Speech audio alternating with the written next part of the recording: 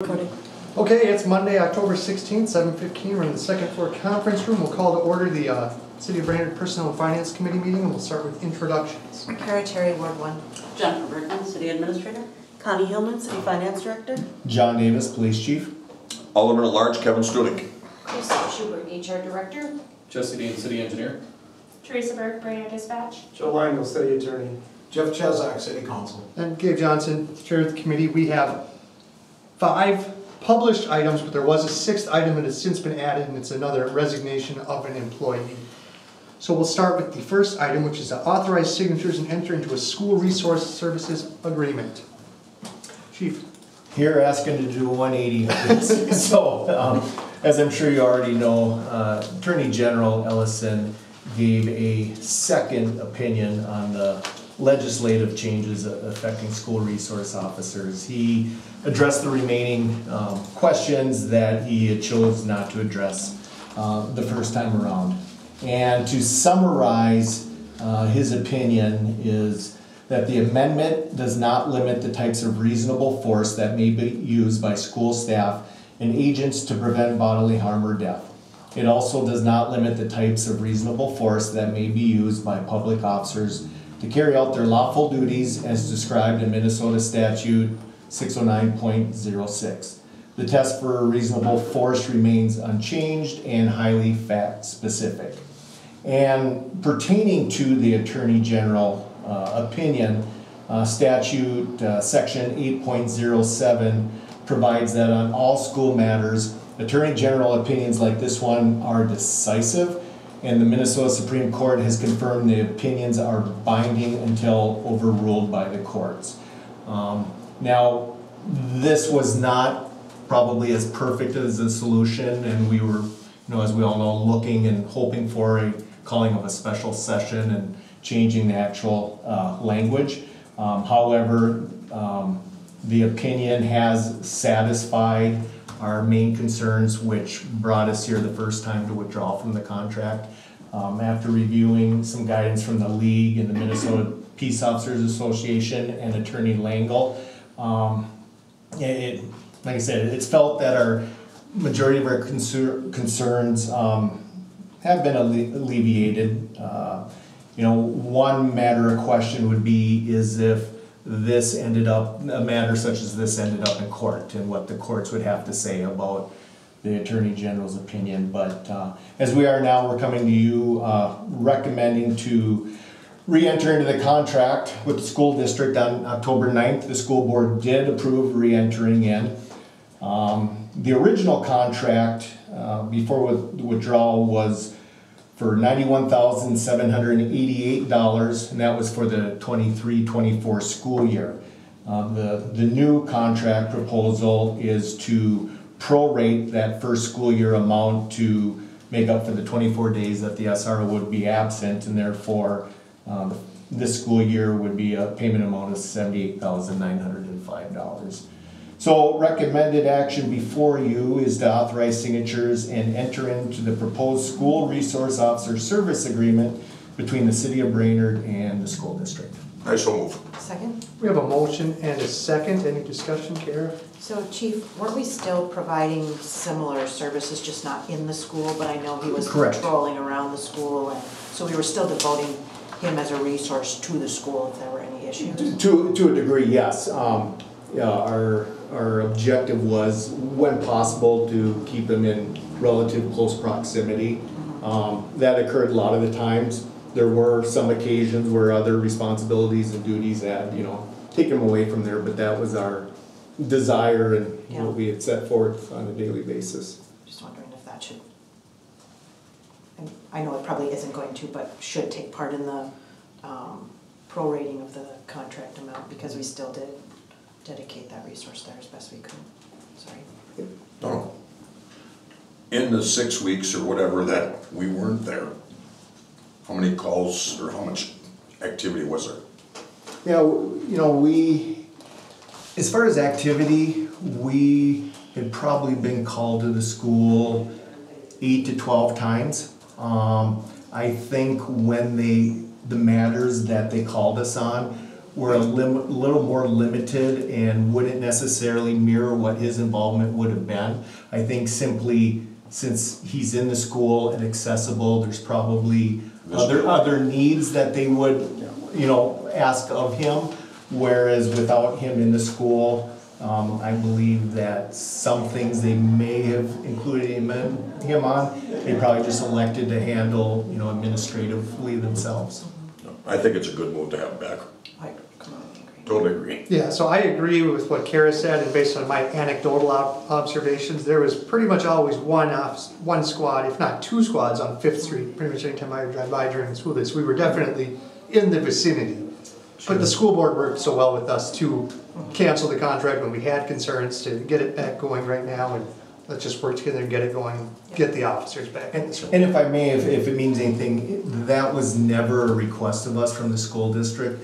That's just a decision I have made independently as far as daily operational assignments, so it was never a request or a want. I know they appreciated it, but it was just an independent Good decision. Yep, So. agreed. Okay, hearing no other discussion, we'll vote. All in favor say aye. Aye. Opposed, same sign. That motion carries.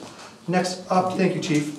Next up, the 2024 budget, discussion on the number of sworn officers we have in the budget. So at We're 1 the, minute behind schedule. the current budget as of September 13th included 26 officers, sworn officers. As of today, the city employs 27.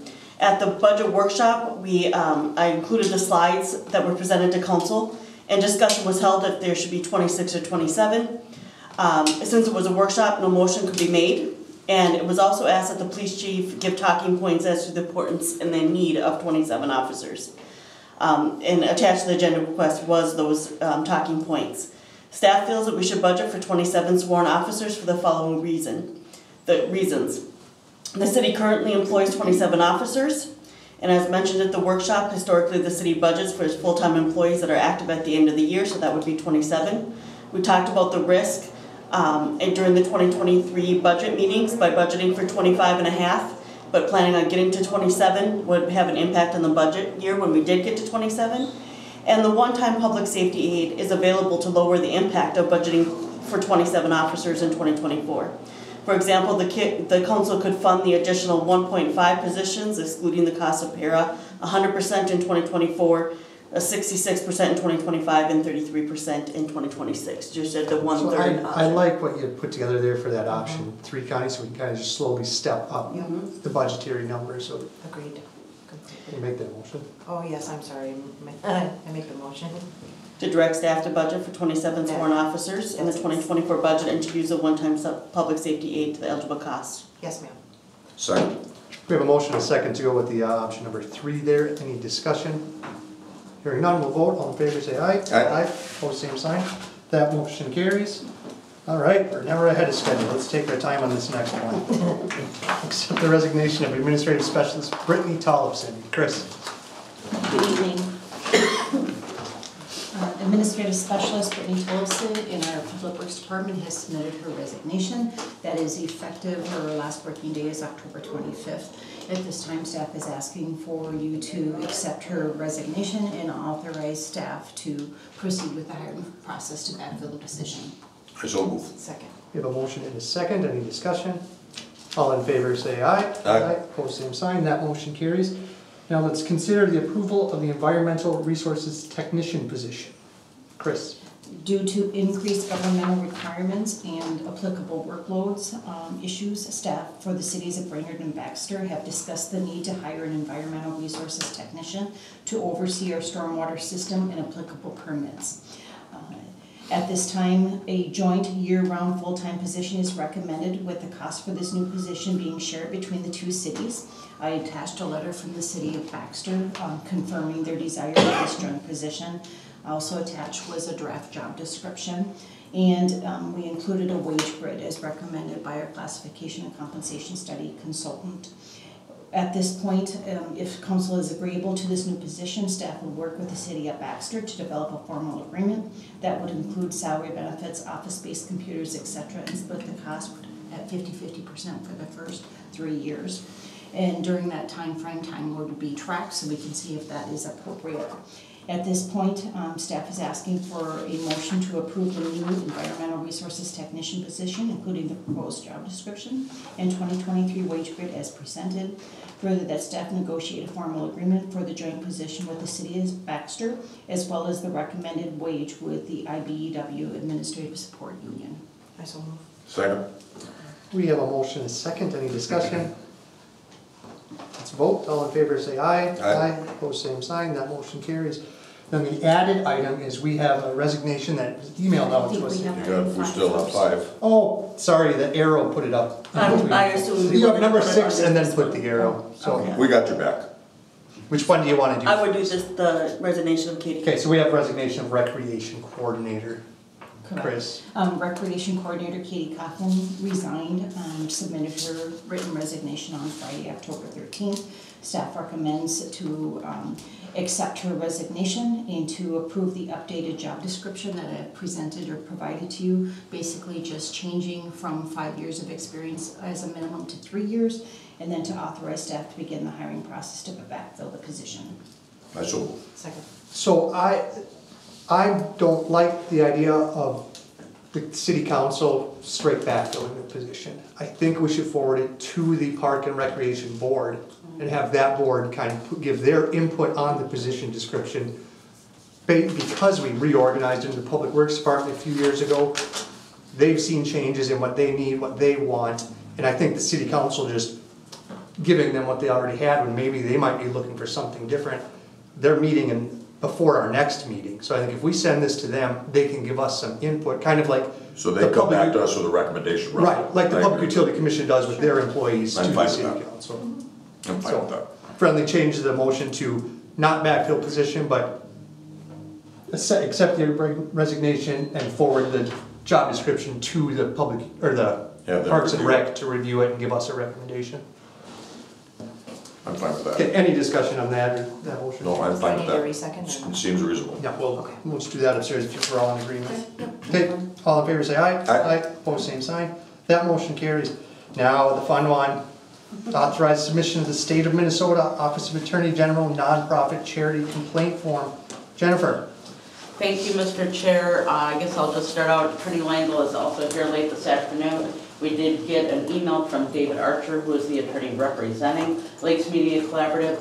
He has asked if we would, he's requested that the city table any motion for authorization to allow them the opportunity to provide comment. So I will not entertain any motions to be tabling anything. So we could go forward and submit the complaint form, or we could, just being friendly, what's another 3 weeks, give them an opportunity to provide feedback, which we're not legally obligated to do in any way. But Well, if they want to give feedback, At least they responded back. So Right. based on that, I would say give them the 3 so weeks. let's Fine. give them the 3 weeks. They have to get into our packet by our packet deadline of the Thursday If not, then we come before. out. So let's make that motion to not we're not tabling anything, but let's make the motion to give them the opportunity to Extend provide 3 feedback weeks. by packet for our next meeting. Okay, You guys are nicer than I am, but I will make that motion. okay, second. We have a motion and a second to allow them to provide feedback. Did I miss anything that we should know, Joe? Legality, we're good, Joe? Oh, we're fine. Okay, good. We're good. Yeah, they think they would need to correct some inaccuracies. Everything in it is accurate. But they're trying to buy some time for some But they reason. did respond, We'll that's a give them good the thing. time. Yep, they are responding. We know where some of their money is going, and it's going to attorney's fees. Okay, we'll vote on that. All in favor say aye. Aye. All same sign. That one carries. 7:29, let's hustle. We're gonna look like